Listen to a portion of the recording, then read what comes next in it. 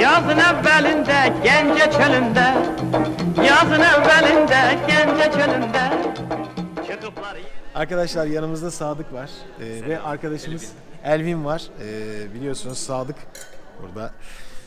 Buranın meşhur bir YouTube kanalının sahibi biliyorsunuz. Sizin izlediğiniz Nigar Muharrem, Cinare Melikzade, birçok arkadaşı onunla beraber şarkı söyleyerek dinliyorsunuz.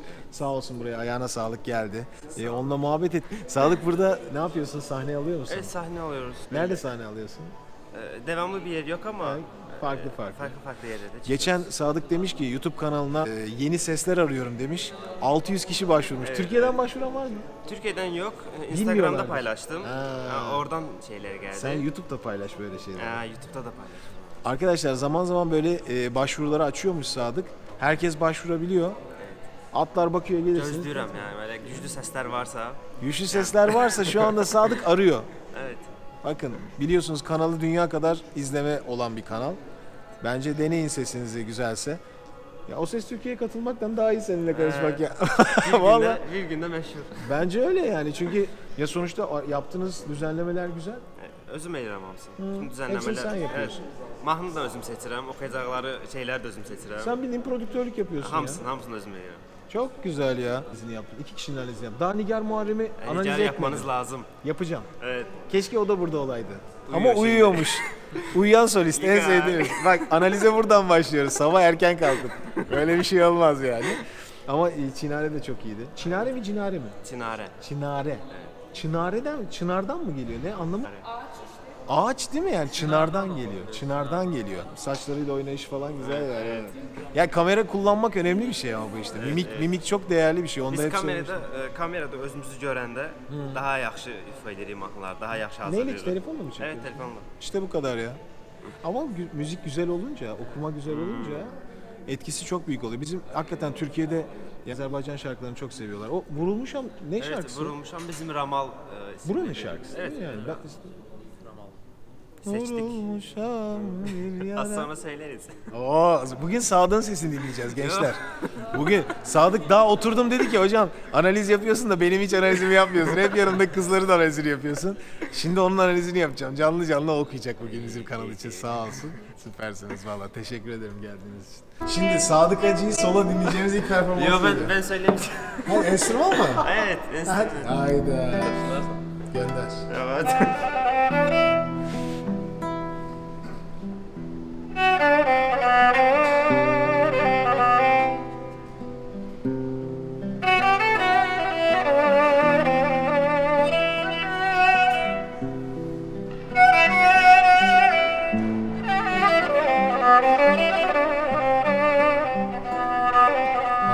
Haybalam.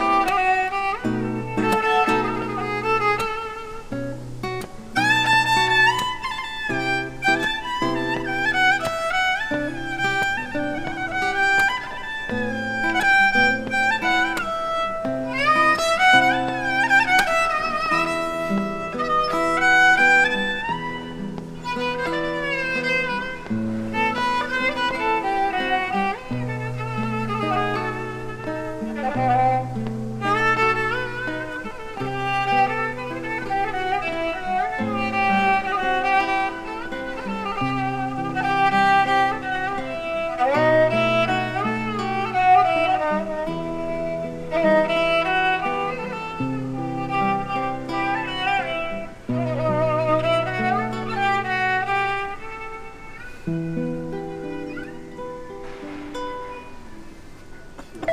yaptınız siz ya? Vallahi süpersiniz ya. Şahaneydi ya. Biz bunu 2 yıl önce Azerbaycan'da ilk defa gitar kemança cover yaptık. İlk defa? İlk defa, evet. 2 yıl önce. Bizden başkası Çok yoktu. güzel. Çok güzel. Çok tebrik ederiz yani. Şahanesiniz abi. Şimdi siz söyleyin bir şey biz. Eklemedir konak olarak söyleyelim mi herhalde? Evet, evet. Siz de biliyorsunuz. Evet. zaten. Hiç çalmadın mı? Bilmediğim bir şeyse Yo, Duydum ama. duydum. Çalarım. Yapacak. bir küçük bir şey yapalım. Ne yapsın? Verir misin? Açılır ya.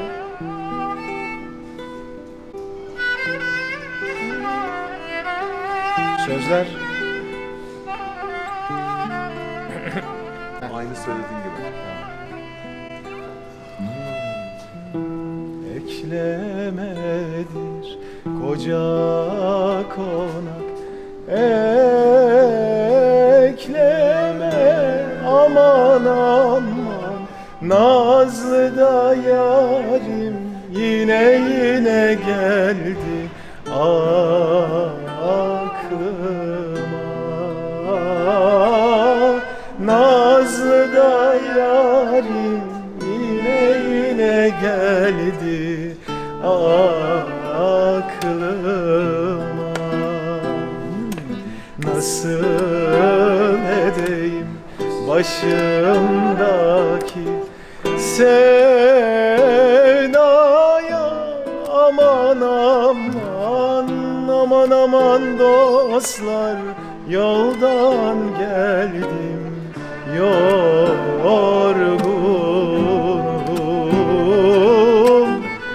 ortada boylu bir güzele vurgunum.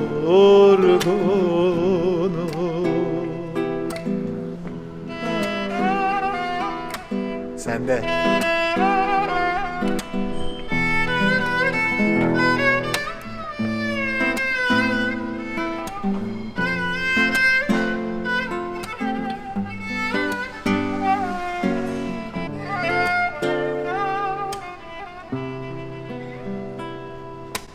Bizim bağ giderken Serhaya, aman aman, çektiler kolumdan beni tenhaya, çektiler kolumdan beni tenhaya. Nasıl edeyim başımdaki sevdaya, aman aman, aman aman dostlar, yoldan geldim yorgunum, ortada boylu bir güzele yorgunum.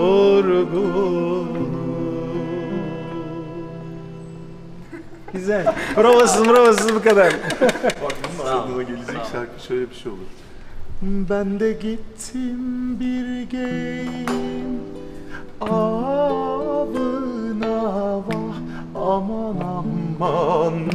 Ben de gittim bir geyim avına, vah aman aman. Geyik de çekti beni kendi avına, vah aman aman avına. Geyik de çekti beni kendi avına, vah aman aman avına. Tövbeler tövbesi geyik avına, aman aman.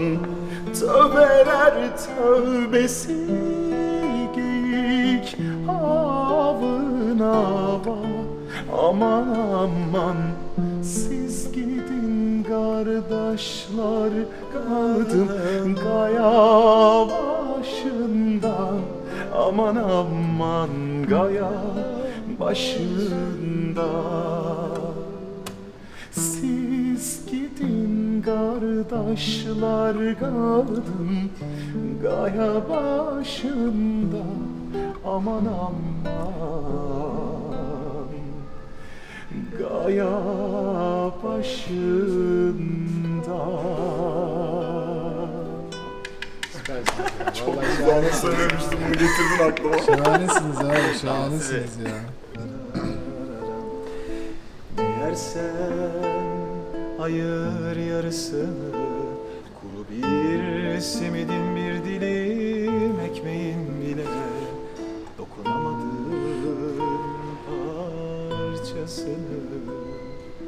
Ayrılıklar böyledir, ikiye böler insanı. Yediğin değilse bile yüreğinin tam yarısını bana söz ver, bana söz ver, döneceksin yine bana, geleceksin.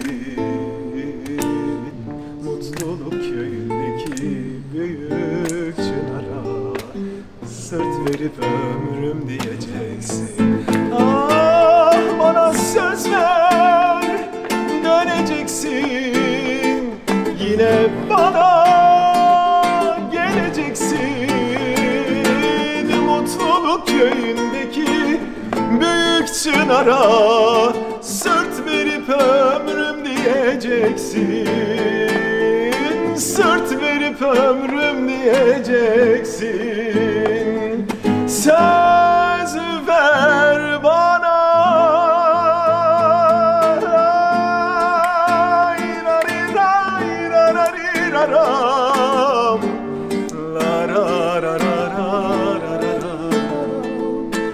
Mutluluk köyündeki büyük çınara sırt verip ömrüm diyeceksin.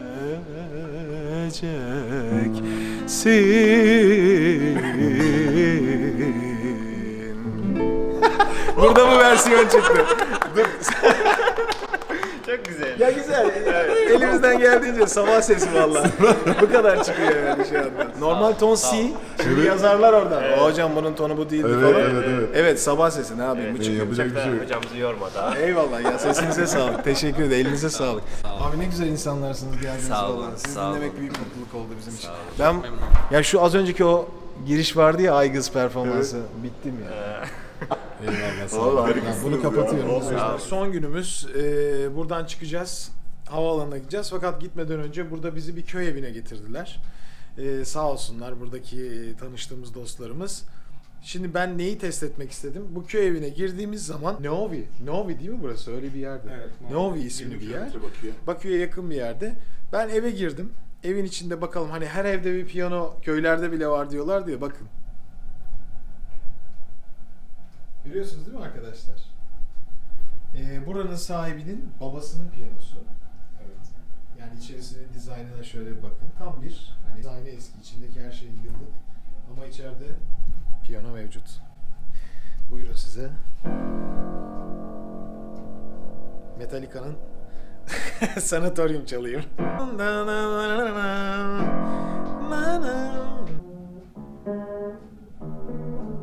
Bir de size burada sobayı da göstereyim sondan. Arkadaşlar gördünüz mü bilmiyorum ama bir doğalgaz sobası göstereceğim size. Bakın. Bu soba tamamen doğalgazla çalışıyor. Şu an bulunduğumuz yer çok sıcak. Çok sıcak burası. Yani tamamen demir bir dökümden yapılmış. İnce bir soba. Buranın sahibi diyor ki hani bu soba ısındığı zaman kıpkırmızı olur diyor. Ve inanılmaz geç soğur diyor. İşte bir doğalgaz sobası sizlerle. Şimdi biraz sonra buradan çıkıp havalimanına gideceğiz. Orada görüşürüz.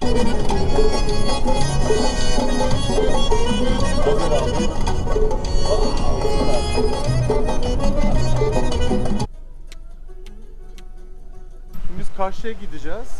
Oraya bavulları vereceğiz. Al. Gidiyoruz. Gençler, bir yolculuğun daha sonuna geliyoruz. Buradan ayrıldığınızda ayrılırken çok güzel anılar bırakıyorsunuz. Ben buruk oldum yani şimdi biraz. Alışmaya başlıyorsunuz. Evet. Gerçekten yani Azerbaycan'a çok kolay alışıyorsunuz. Bırakırken de güzel dostları arkanızda bırakıyorsunuz. Hüzünlenebilirsiniz. Çok sıcak bir yer arkadaşlar. Çok güzel insanlarla beraber olduk.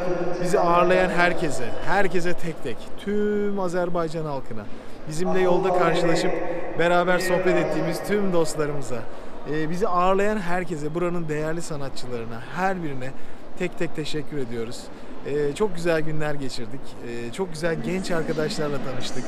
Çok güzel müzisyenlerle tanıştık. Yani unutulmayacak anılar edindik. Lütfen buraya siz de gelin. Siz de bu güzel insanlarla tanışın, görün. Bilmiyorum, eminim ki çok büyük keyif alacaksınız. Ben hayatımda gittiğim hiçbir ülkede bu kadar müziğe doyduğumu hatırlamıyorum. Hatta doyamadım diyebilirim. Müziğin içine düştüğünüz ülkedir Azerbaycan. Gerçekten sanat ülkesi. Ben böyle düşünüyorum. Serdar, sen ben çok gurur duydum. Çok mutlu oldum. Emre, sana da çok teşekkür ederim. Ne demek abi? Hakikaten bu portalda şimdi 9 ağız ağlayacağım. Yani 9 güne 9 ayrı video çektik. Evet. Ne yapacağımızı bilmiyorum. Yüzlerce gigabayt video çekildi. Kendi ülkemizde gibiyiz. Burası öyle arkadaşlar. Öyle. Ne olur gelin ya. Ben çok pişman oldum. Daha önce gelmedim. Sen ne düşünüyorsun? Buraya daha önce gelmek gerekiyormuş arkadaşlar. Yani şu an yaşlarınız kaç bilmiyorum izleyenler. Ama buraya böyle 20 yaşların başında mutlaka bir gelin görün. Çünkü o zaman hayata bakışınız, özellikle Türk halklarının yaşayışına bakışınız, Türk halklarının birliğine bakışınız çok değişecektir. Çünkü Azerbaycan size hakikaten başka bir güzellik sunuyor. Gerçekten kendinizi evinde hissediyorsunuz. İkinci vatan değil mi? Tek vatan demek lazım. Burası sizin başka bir vatanınız. Mutlaka gelin vatanınızı görün sevgili İki dostlar. devlet, bir millet, iki hakikaten vatan, öyle. bir yürek. Bu cümlenin burada ne kadar gerçek olduğunu size öğretecektir Azerbaycan. Görüşmek üzere tekrar başka bir gezide. Bay bay. Bay bay. Gölge için kanadlıdır bizim Bakü geceleri, bizim Bakü geceleri, bizim Bakü geceleri, geceleri,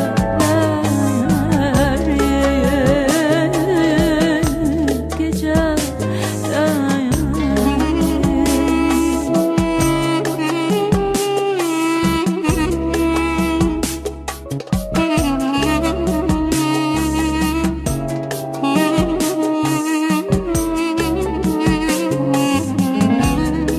Könlüm ayrılmayır öz baharından, ilham baharından, söz baharından.